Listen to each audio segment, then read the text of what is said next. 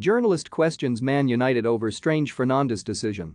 Manchester United have reached a breakthrough in contract negotiations with Bruno Fernandes. Fernandes moved to Old Trafford from Sporting Lisbon for around £47 million in January 2020, signing a 5.5-year deal on £100,000 a week wages. The Portuguese has been Manchester United's best player since, despite him being a comparatively low earner in the squad, leading to the media trying to create some sort of panic with regards to his contract situation. But numerous outlets have been briefed about a development in those protracted talks.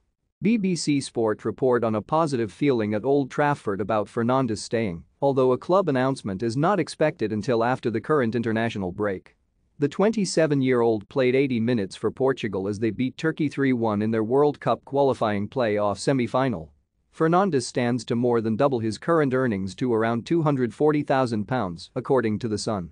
They report that the player had been uncertain about committing his future to the Premier League side but has been convinced by the promise of a rebuild and the potential appointment of Erik ten Hag. Ajax head coach Ten Hag interviewed for the vacant permanent manager's position earlier this week, and fellow candidate Mauricio Pochettino believes the Dutchman is now favourite to be appointed. Manchester United agreeing to extend Fernandes' contract while continuing their search for a new manager has been questioned by James Ducker of the Daily Telegraph. He reports that the 5-year offer will be made because the Portuguese believes the team will turn a corner under a new manager, but Ducker has questioned one aspect of the extension.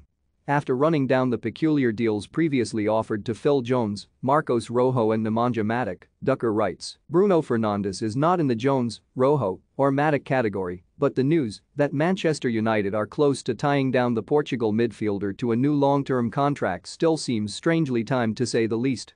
With 3 years to run on his existing deal, plus the option of another year, it is hard to understand what the rush is to tie down Fernandes for longer when the club have still to appoint a new permanent manager and the midfielder's form has dropped markedly this season.